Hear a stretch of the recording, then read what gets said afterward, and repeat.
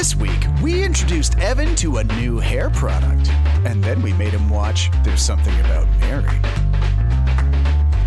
Welcome back to How Did You Miss This? A show where we watch, I guess, important films that some of us missed the first time around. I'm Evan Toller-Hickey. With me, as always, Michael Hansen and Chris Deshane. And today we're going to be discussing 1998's massive comedy blockbuster juggernaut, There Is Something About Mary. This was one of the highest grossing, if not the highest grossing comedy of the late 90s. It really sort of solidified Cameron Diaz as the 90s it girl. It launched Ben Stiller into a leading man role. Am I the only person who missed this movie? Yes, it was all you. I saw this movie a bunch around the time that it came out, and shortly thereafter, I was a big fan of this movie in the late 90s and early 2000s, but I haven't seen it in quite a while. So I was going to be very interested to see what you thought about it after not having ever seen it, which seems somehow amazing considering it was, like you were saying, such a big success and one of the biggest comedies out there. Yeah, this is another one for me that I watched exactly once, and I think we rented it when it first came out. So I have a very specific view of it in terms of my recollection. And coming back to revisit it, I'm gonna throw out all of my original things, and I have a very different perspective of it now. So this is going to be a great one to talk about. Yeah, I am really interested in talking about this movie that you made me watch, Chris. But first, let's talk a little bit about how this movie came to be. So this was shot in Miami, pretty much, $23 million budget. This goes on to make like $370 million at the global box office that year. This is, that's a crazy return on investment. This was an out and out blockbuster comedy. And I feel like it was one of those comedies that really solidified that idea of that genre of gross out comedy that we saw a lot of in the late 90s with this movie, the American Pie movies, even to some extent, like the South Park movie, I would put in that category as well. And opening up in some really auspicious company. I mean, it opens in mid-July 1998, around the same time as Lethal Weapon 4, Mask of Zorro, but really like the big movie coming out that summer, Saving Private Ryan. I think I saw all three of those movies in theaters, and yet completely missed this one. Yeah, I mean, I think this is one of those movies that I felt like everybody I had seen or knew had seen, and I think it partly builds off of too that this is the Farrelly brothers coming off of Kingpin and Dumb and Dumber, which was another big success for them and kind of moving them up to the next level, which was this movie, and they've done a lot of self-production to get their movies going. This was really a big stepping stone for them, getting a little bit more well-known people kind of actively willing to participate in their movies. Somebody like Cameron Diaz, who was coming off My Best Friend's Wedding in '97. To your point, she was already there or about to become the 90s it girl.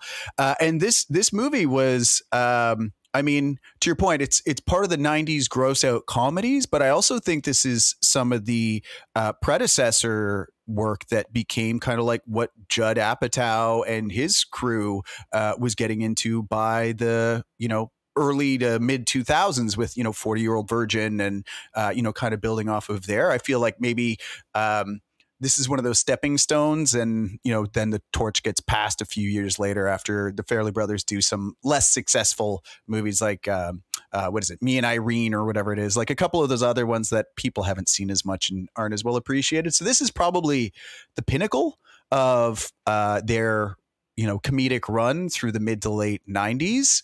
And then they kind of disappear off the scene for quite a while after that. So I'm interested to see how it goes. But I think the interesting part is, to your point, Evan, this is not just a blockbuster success. I mean, you were kind of saying earlier, this is one of the top 20 or 25 grossing comedies of all time. But the reception when it came out was like huge, like amazingly well received movie. Everybody kind of recognizes that it is, pushing the political correctness buttons in all the wrong places, but just in the right ways at the time. A lot of strong reception from reviewers and showing up on top movies of the year kind of lists across the board. Has a Rotten Tomatoes score of 84%. Still. And I'm curious, maybe we'll start with Michael. Michael, how do you feel revisiting this movie? So I think this movie is an excellent example of something that was super important in pushing a genre forward, but it's not good by today's standards. So I was amazed to see how differently I felt about it. I remember it being exactly the words that you described. Super well received. It was new in every important way, and I just loved it at the time. Now that I watched it, I had a really hard time going through the entire thing, partly because there's so much stuff that doesn't age well in terms of political correctness and norms. But secondly, also, it's interesting, the Apatow reference. I think that the people who came after and started to take this in different directions, they also had a real cleverness to it. Like there's a intelligence built into it, combined with this, that I think where it's gone since, but it wouldn't have happened without this movie necessarily. So from that perspective, like I can appreciate it for that. It was just I got very few moments of enjoyment watching this one. I have to be honest. How about you, Evan? How was it as a first time viewer? I did not care for this movie at all. This movie made me sad and angry. Is this a comedy? This is, oh my God. Did I like this movie? No, not one bit. And I think that, to Michael's point, it is a really interesting, it's really interesting to watch comedy, from the past, because comedy in particular, requires surprise and pushing at those things that are a little bit taboo to make people laugh, and this is definitely doing that. But oh wow, I will say, Chris, I am sorry that I missed this movie in 1998 because it was probably very funny then. And I may have found it very funny then, especially sitting in a theater full of people laughing. But watching it for the first time in 2023 on my own, oh man. If this is part of the rage that you felt at me making you watch Empire Records, I'm sorry. I'm genuinely sorry. Because I am just filled with vitriol over this film. It's not just that. It also is like, I wrote it down in my notes. I said, how could I have found this funny at that time? Because I remember these scenes. Everyone knows about the particular scenes. And I looked at them now and I had the opposite reaction to what my memory told me. So, can you just imagine having been the person who loved it at the time and now goes, wait, what? Who was I then? I only hope, Evan, that you get to experience the sheer number of people telling you that you're a dum-dum for not liking this movie, as I have gotten to experience from the number of people who now tell me that Empire Records is their favorite movie ever, and how could I not get it? So it's a very interesting experience, which I hope you get to share with me now.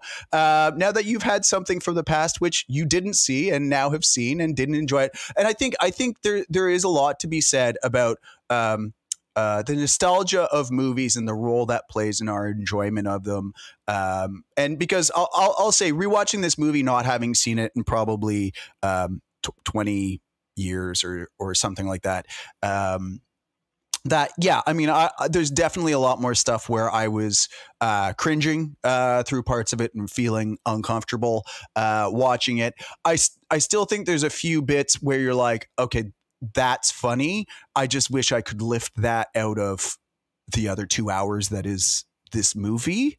But I mean, that is what it is, right? Like, I think one of the interesting things to talk about is whether any comedy or even, I mean, I think same is true potentially of Empire Records, a thing that is just a vibe from an era that relies on you kind of being on the in on that, how well that ages and how well it's relatable to people at a later date. If you're not experiencing it at that point in time and kind of part of it and understanding it, how good is it to pick up later? And I think that's where, potentially for both of us, where the struggle lies in those movies, right? I think that's maybe a good spot to take a break. And on the other side, we can poke at Evan and make him angry.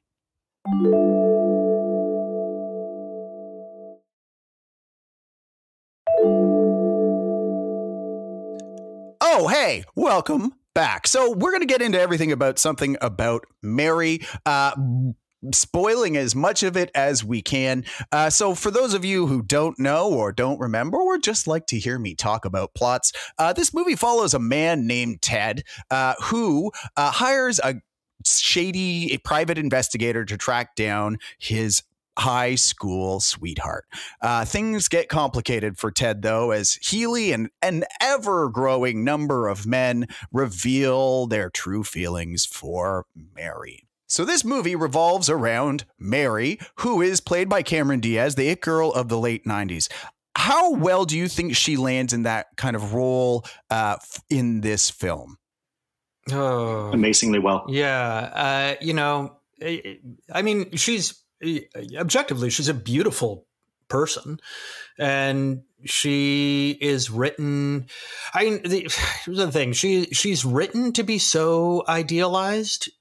She's so sweet and smart and kind and funny and, also like loves sports and just wants to eat barbecue and really likes to wear button-up shirts that are way too tight across her chest and also not wear a bra a lot. And, it's Mary is so very much an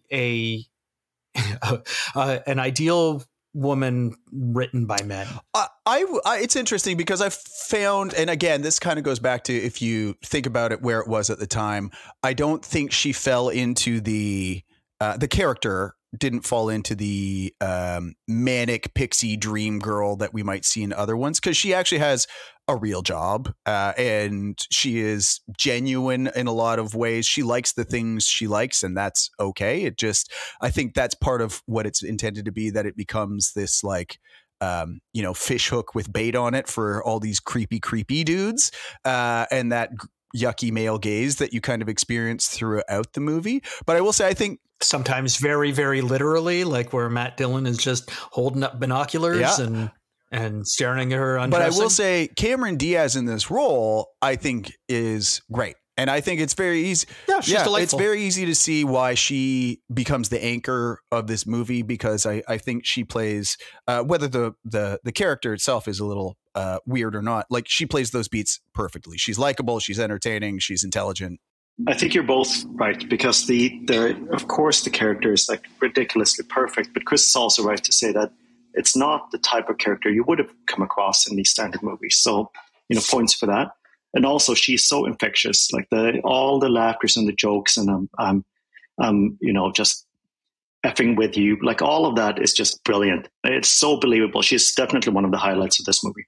Yeah, I definitely think she is. And then that kind of ties us into the other two leading roles in this. So Matt Dillon and Ben Stiller. What about those two characters and those two actors in this movie? Matt Dillon leans all the way into sort of like scumbag PI, and I thought he did a really good job of that. And Ben Stiller, the one kind of half decent dude, I guess, in this movie, question mark. Yeah, I mean, I do have a lot of quibbles in terms of the way that this film goes from being kind of just a very earnest film to then feeling like, okay, here we are going to do our comedic set piece. And that comedic set piece is going to feel like it's on Saturday Night Live, and we're kind of going to shoot it the same way. And then we're going to go back to it feeling kind of like a romantic comedy movie. And now we're going to have a set piece where, again, it feels like it's for a sketch show rather than sort of even the language of the film that we're setting up in between.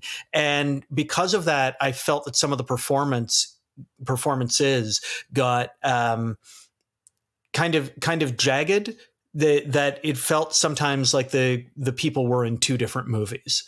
I agree. And that the whole separation of the characters themselves versus the acting, it's really hard to kind of like keep those in your mind at the same time, because I think that absolutely what you said about Matt Dillon, the fact that he leans into it so much, I think that's brilliant. The character is the most ridiculous character ever and does the most ridiculous things. And then the flip of that, then you have Keith David when Ted comes to meet the parents, who is like such a fun, interesting, different character. But then, like you say, now we have to put him in this scene that we decided we're going to do. And then he's got the most ridiculous thing around, hey, come and have a look at this, come and have a look at this, come and have a look at this. And it's so inconsistent and all over the place. But I think that definitely what you said about the acting for those two, I think is pretty good. Ted's character, I have a lot of issues with because it's all over the place. At least Matt Dillon is consistent, even though it's the worst character. I will say that I actually find Ben Stiller in this movie, I remembered liking him more in the past than rewatching it. I'm like, I don't like Ted.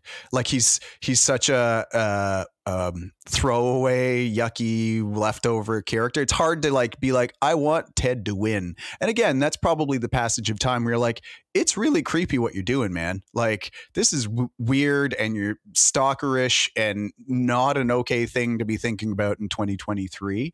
I will say it was interesting as I was seeing some of the like casting close calls for that role, because for Ben Stiller, this was one of his first real acting roles. He'd been doing some directing and stuff before that. I mean, Reality Bites stands out as a movie that he'd been in prior to this, but this is one of his first kind of like big leading comedic roles. Obviously he goes on to do a whole bunch of other stuff, including, Zoolander and some other stuff not too long after this, but some other. Yeah, well, like Meet the Parents, which I think is maybe the highest grossing comedy of all time, potentially. The Hangover movies are up there above it and some others as well. It's definitely up there as well. But like, this was nearly Owen Wilson or Jon Stewart as Ted in this movie, which I think could have been interesting. I could especially have seen Owen Wilson in this role back in, 1998. That feels just about right. I'd be curious what you'd think if it was somebody else who'd been in that Ted role. I don't know. I mean, I think Ben Stiller is, a great comedic actor. Shout out to a fellow Irish Jewish heritage guy. Owen Wilson, yeah, maybe too handsome for the role. Not that Ben Stiller's a bad looking dude, but like Owen Wilson, maybe too handsome for this role. Like you kind of want, if you've got somebody that good looking as the Ted character, like how much more good looking does Mary have to be?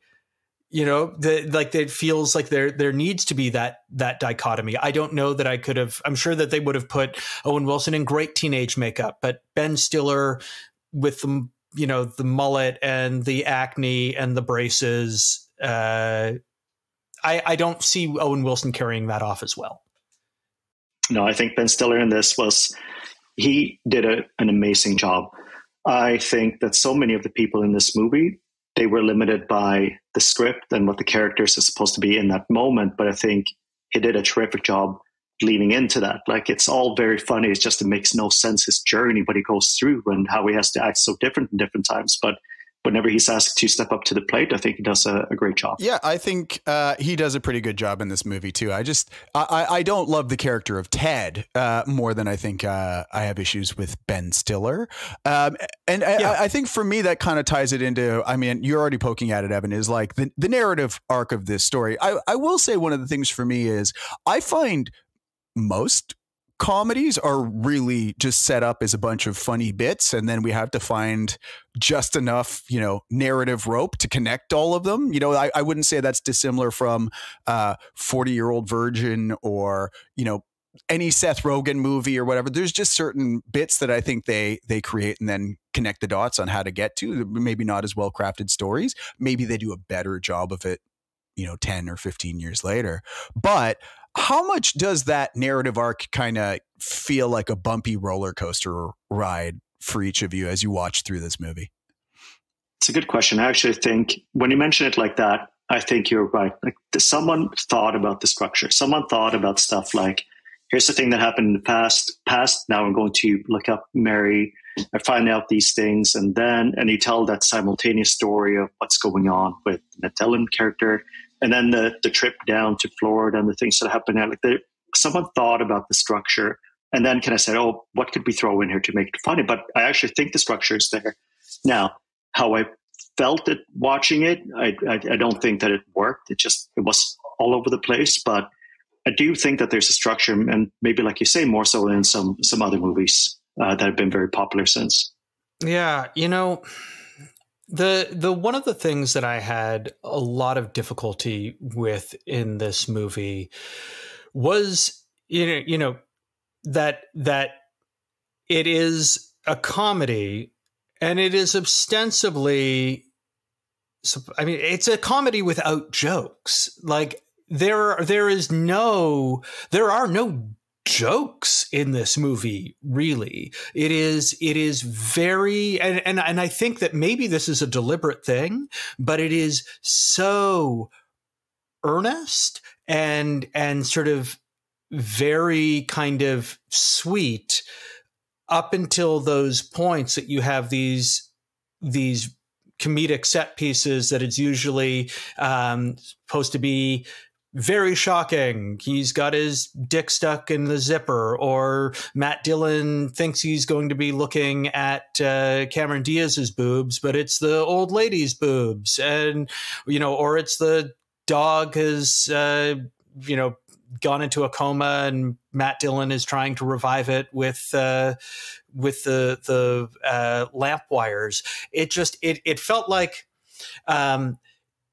the directors were very deliberately going, okay, we're going to have this very sort of earnest kind of thing, so that when we then show a dick stuck in the zippers, or a pair of withered boobs, or a cute dog being vicious and biting somebody on the crotch, that's going to be so juxtaposed. It's already like, whoa, this is already beyond the pale for 1998, but it's going to be like crazy because the audience will be expecting this, and then we're going to give them this.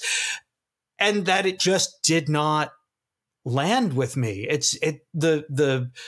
The space between the comedic set pieces, which I don't think hold up, period, anyway, is so long and drags so much and is so unfunny that it just made me sad. And angry. Yeah, and it's so interesting.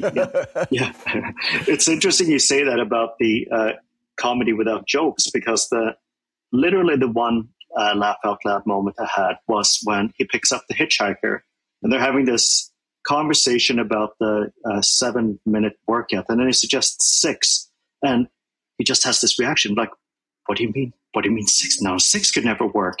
And that moment was so funny to me. It's not really a joke. It's just the absurdity of it.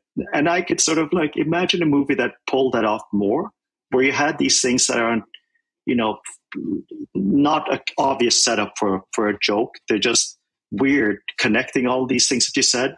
What a different movie it could have been. Yeah, I don't have to imagine that movie because it was made and it's called Anchorman. Like it's, you know, like to Chris's point, like this, you know, this movie, like when we talked about Enter the Dragon, like this movie has probably a very much an outsized footprint for what it did to the movie, you know, itself. It's like, okay, if this movie really helped launch, you know, the comedy conversation forward in filmmaking, and we get, you know, the Judd Apatow stuff, and the point being is that I hate this movie. I mean, I think part of this goes back to there's a bit of a struggle in the connect the dot scenes, which again, I would go back to. That's true of almost every comedy I ever watch. You know, you just referenced, Anchorman and whatever, you know, a bunch of those other movies that would follow in the early 2000s. And I struggle with the same thing. There's funny lines. I don't necessarily love the movies, especially going back and watching them now. But I think one of the things that is perhaps even that much more divisive, if we were to hand this to our, Gen Z test group, let's call them Zane and Skylar, and we said, hey, Zane and Skylar, do you want to go watch this movie? Like, how high on the offendometer do you think Zane and Skylar would come back and say this movie was? I don't know that they would be like, oh my God, it's so offensive. I think they might be more along my lines and be like, this movie's not funny. And it just like, really, like this is what comedy was in the late 90s. Oof.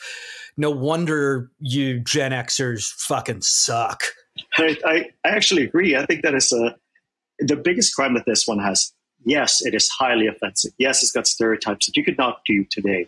But the biggest offense is that it's just not funny now. I think I object more to that than the stereotypes themselves, although I object to that too. But I still would like to run that as a social experiment to see what would people say.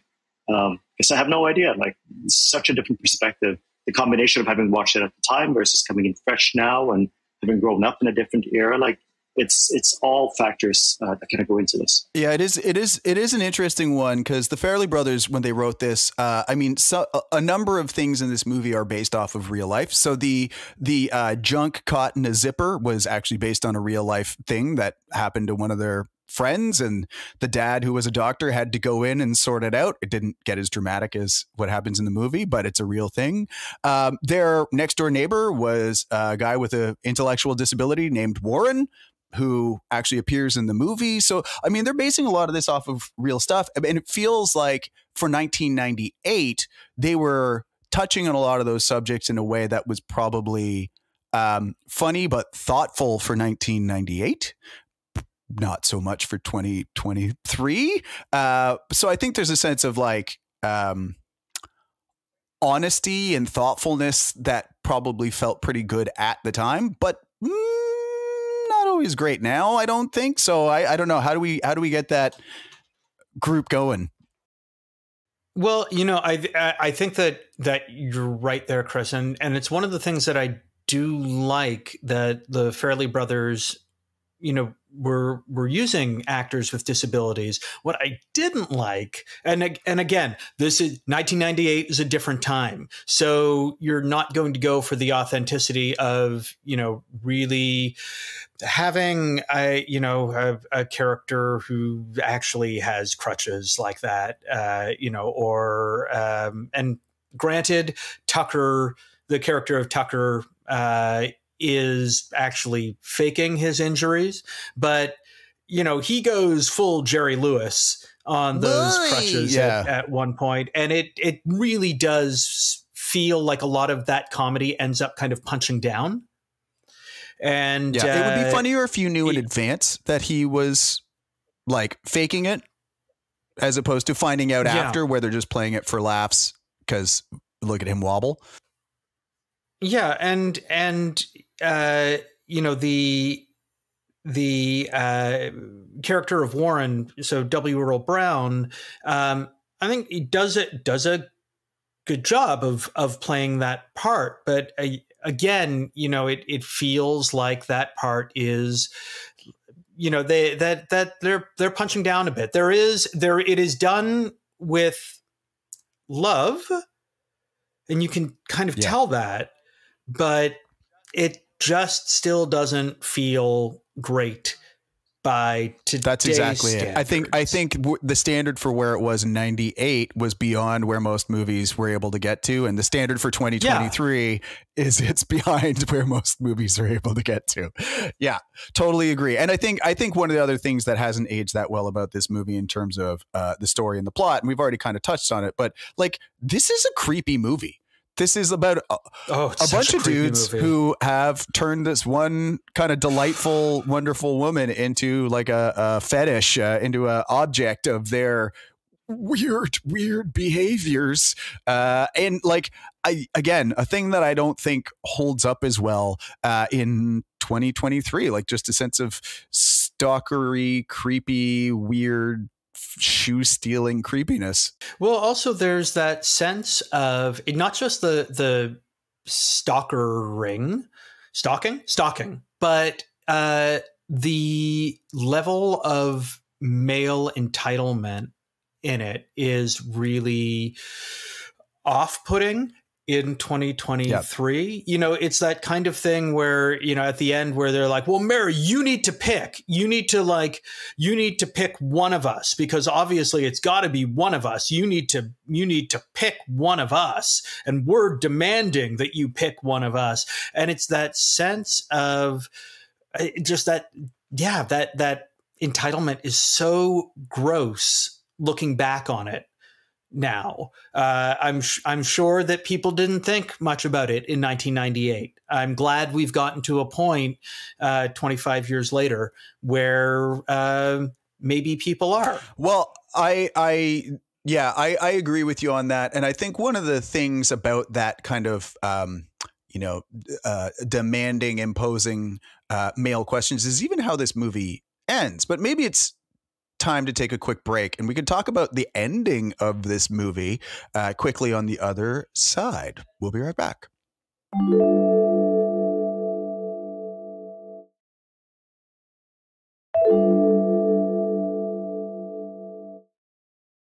Welcome back. So I think one of the interesting things about this movie is indeed how it ends, where Mary is confronted by a whole swarm of weird, creepy dudes. Brett Favre, who seems to be fine, and Ben Stiller characters, who is, I don't know, maybe the second least creepy out of those.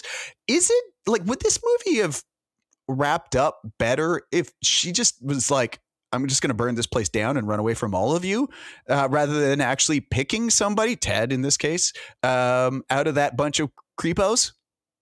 I mean, it's probably what would have made the most amount of sense were she an actual person, but it's a romantic comedy, right? And so you've got to get that nice little bit at the end and then shoot one of the musicians. Yeah. And I think also that would only have worked if this was Mary's amazing adventure, but it was Ted's amazing journey. Like it's his story. So if she had done that at the end, it would have broken that arc. All of a sudden, like, we're now going to care for her and she's the heroes. Like, I think that wouldn't have worked, although that could have been a much better movie. I think it could have too. I think there's something about Mary from Mary's perspective could have been either it could have been a much funnier movie, or it could have been an updated version of Vertigo. Yeah, I think it's a horror movie. Yeah. I mean, as you find out, all the men in your life are actually plotting against you. So I think the one thing about this movie too that I found interesting is, and not surprising, with the Farrelly brothers and their writing, this movie is half written. We've got the big set scenes and the key things to get out of it, but also kind of half improvised, which sets up a number of the folks in the movie to do some interesting and entertaining stuff, right? There are some performances here, little ones that are kind of entertaining. You've got Richard Jenkins as Ben Stiller's therapist, and Jeffrey Tambor as Matt Dillon's compatriot in Miami, and Harlan Williams as the hitchhiker. And yeah, I guess they're doing some fun stuff with the improv. Maybe that's also kind of why everything feels so flat in between the big comedic set pieces, because it's hard to improv, and they're just not going for big jokes. I don't know. I don't care about any of these characters. But also the people that you listed, and there's Sarah Silverman on top of that. Oh, right. They're so underused. They could be so good at this because that's what they do. And we've seen them all in some terrific performances. They just go like, where they downplay it so much that it's so incredibly funny. Yet here it's just like, you're giving them nothing to work with, or you're letting them speak for 15 seconds. So it's kind of like, again, like I think that's more the issue than so much of the other stuff. Yeah, I will say that I already found this movie was too long at 2 hours, so I didn't really need more of anybody else. I kind of actually needed a little bit less, and for this to be a little bit of a tighter story and a little bit shorter movie. But yeah, that's definitely the case for me. I think one of the things too that is a little bit weird about this movie is those musicians who pop in throughout. Yeah. I mean, let's talk about those musicians and the music choices. Because first off, like, okay, I think we can all agree that Paddington did like this conceit way better than There's Something About Mary. There's Something About Mary did it first, but Paddington perfected it. And also, did anyone else find like the lip sync and the drum sync of the musicians? They were off like a bunch. Yeah, way off. Like way off. It was painfully off. And also, I think because they knew that they were doing it that way, the singer, guitar player, he completely overdid his gestures. But I actually thought it was a pretty clever thing to introduce. It's like you say, it was first. And then I agree with you about Paddington, but by ways of Flight of the Conchords, because they kind of also would do that, where they're just breaking into sort of a singing number, and then it's just completely normal, and they go back to whatever. So it was one of those things that didn't make any sense. I'm kind of glad it was there. Yeah, I had issues with the syncing, but again, on a relative basis, they were probably pretty good compared to everything else going on. I don't know, but what does it add to the story? Like, what does it, aside from being, sort of a little bit of, I guess, some narrative tissue, what does having like fourth wall breaking musicians help? I don't know. What does having fourth wall breaking record store employees help? Yeah, touche. I'm just saying, man. Touche. And not to mention, so we already mentioned, Flight of the Conchords, Paddington, Rango does this with the band that speaks directly to the camera, about the hero will ultimately die, and it's just all of this. It works. It just, these guys were the first ones. Applaud them for that. It wasn't very successful, but it set the stage, paved the road, et cetera, for all these other things too. Rango is a deep cut there, Michael. That is a deep cut. Wow. But, speaking of the music itself, did anyone else find the music choices odd? I'm not sure how much I loved using Brazil for the dog sort of shocking scene, or like Summertime for throwing the speed-filled dog biscuits up into the apartment. It just seemed kind of, I don't know, weird and wacky in a tonally different way. I think it's one of those other things that made me feel like these comedic set pieces were very much like of another movie than the connective tissue. I also think it's funny because I'm about to give a reference now that is such an illustration of this with nostalgia, because one of the tracks in here was from Lloyd Cole, who's a British musician. And he's always done this very sort of nostalgic US Route 66 type of music. And that is in a way ridiculous. But because I grew up with that at that time, that really strikes a nerve for me. And I was like, oh, wow, this is such a good track. And then I'm sold on that. It doesn't make sense. It doesn't matter if it makes sense or not in the context. But I like it because I was there when it happened. I grew up with it. So, like it's an element sort of showing how nostalgia and being there at the time really makes a difference in the enjoyment. Yeah, I find it to be an interesting question because I didn't really notice the music. I didn't find it jarring or disruptive but it just was. I was fine with it. I didn't not a bonus for like awesome choices or anything, but I also didn't find it jarring or out of place. I did find the musicians a bit weird, especially when they were regularly out of sync and not playing the instruments as the instruments were being played, and like that kind of stuff was definitely a little off. Like there's a drum sound but the drummer isn't drumming. Okay, that's weird. But you kind of pointed at it there, Evan, is like I think the one thing that we do have to talk about in this movie is those set pieces, right? The way Roger Ebert described it was there's something about Mary is an unalloyed exercise in bad taste and contains 5 or 6 explosively funny sequences. How do you feel about those 5 or 6 explosively funny sequences? How about we start with Michael? Because I know Evan is going to hate them. So Michael, how did you feel about the 5 or 6? I hated them.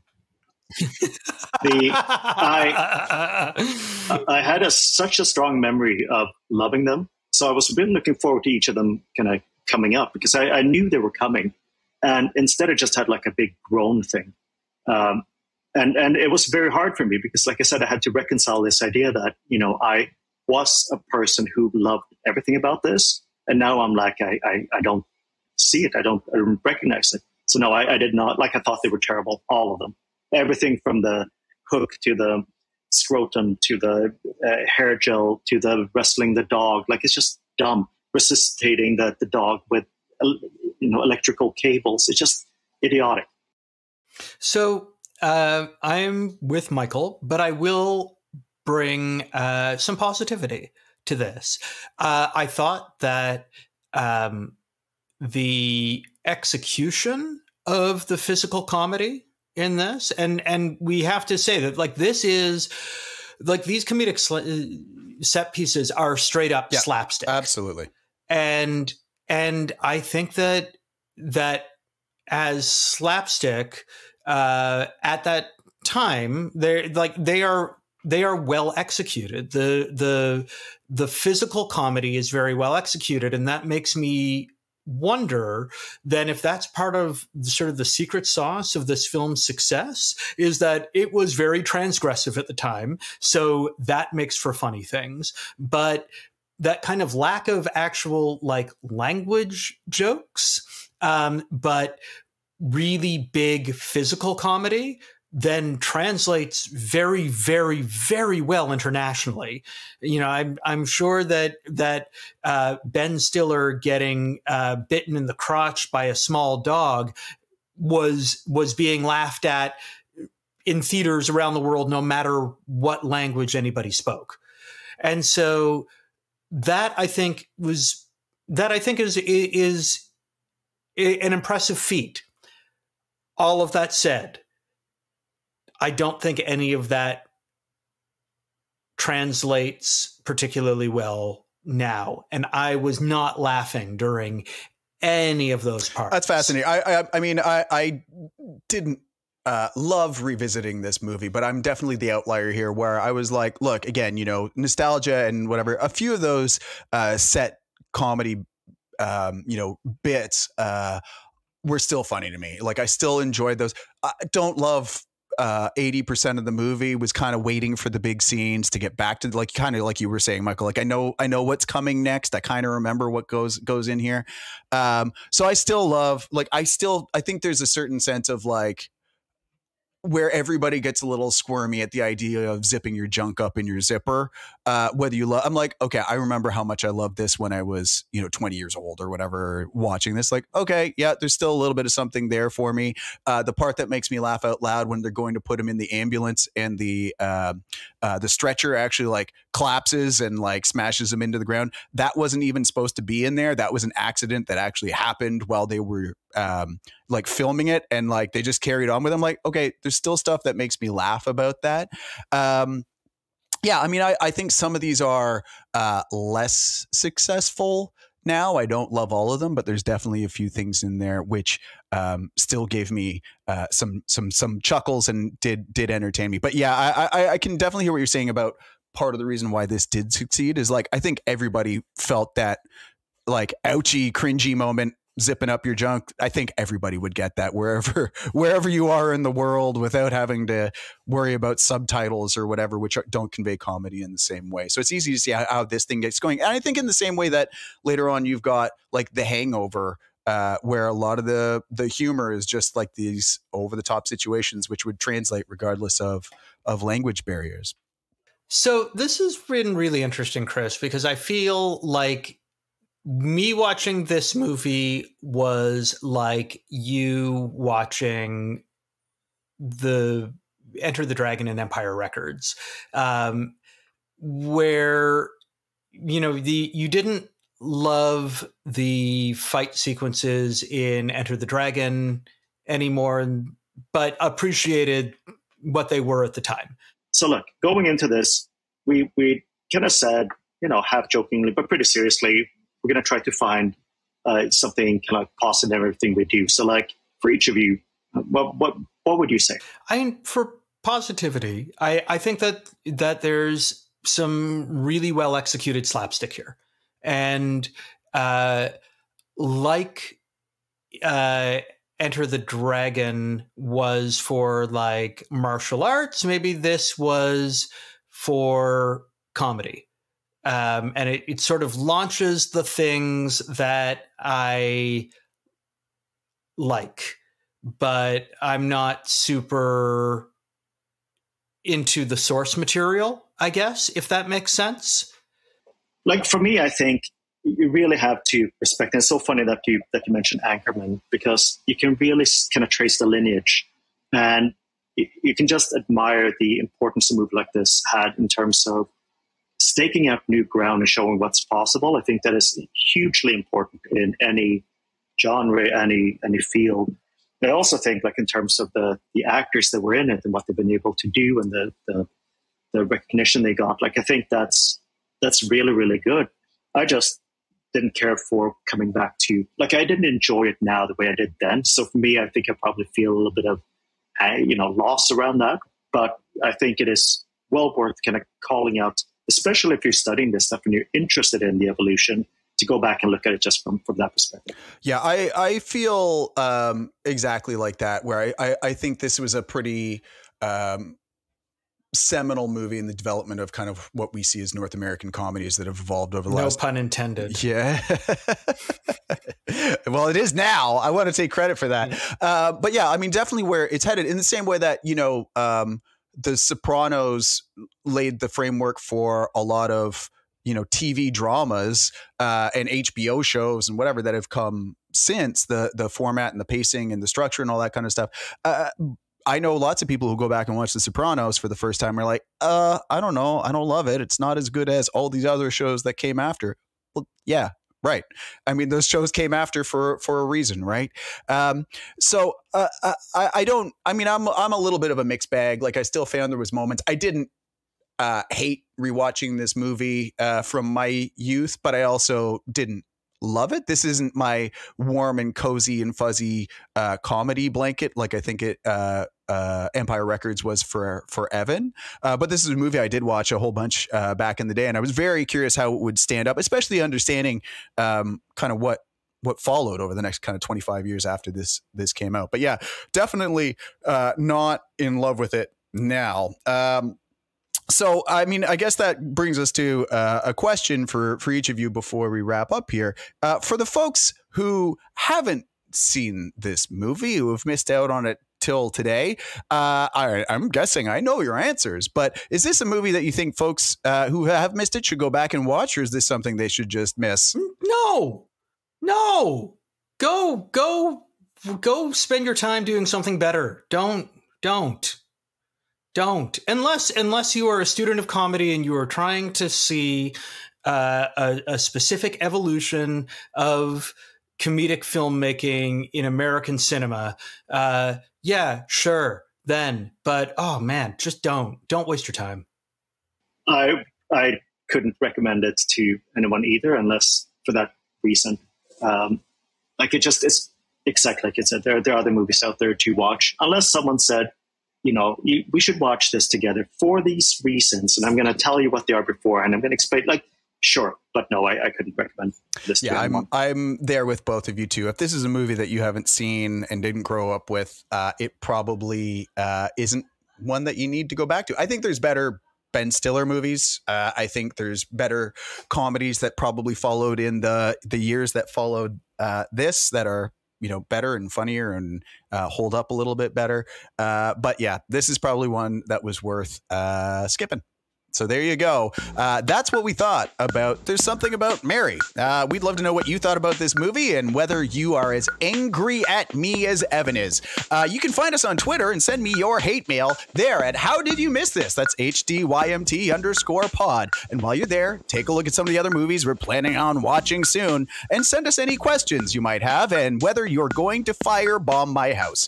If you enjoy what we're doing here, take a second to rate, review, subscribe on Apple Podcasts, Spotify, or wherever you're listening. And we're going to be back next week when we'll be watching Michael's movie, Jacob's Ladder, to see if we can unravel the mystery in that movie or whether it's a movie that should stay missed. Thanks for listening, and we'll talk to you then.